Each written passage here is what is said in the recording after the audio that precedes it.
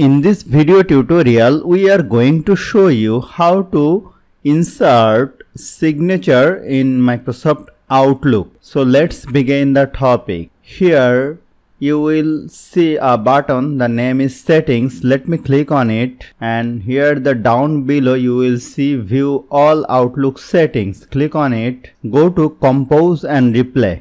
If you have the saved signature, you will see here, you will see best regards Mr. Kobir, sales executive ABC company. If you don't have a signature in your Outlook, you will see nothing here. You can easily add the new signature. Let me click on it. Here enter a signature name, Mr. John. Here let me click on best regards Mr.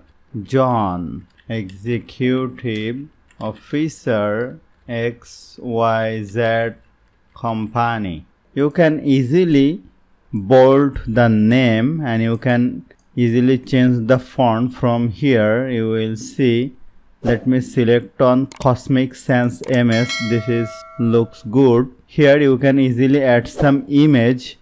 I don't need to add any image. Now let me click on save. Here from the drop down menu I have to select Mr. John, and here for new message I have to select Mr. John, and for reply and forward I have to click Mr. John, and let me save it.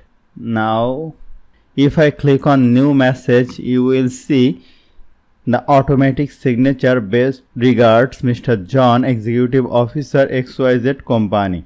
Let me discard it. You can easily go to here, go to compose and reply. You can easily change another one from here, MD. You can save multiple signature here. Click on save. Let me close it. If I click on new message, you will see the Mr. Kobir. So hope you found this video helpful. If you like this video, please share this video with your friends and family, and don't forget to subscribe. Thank you.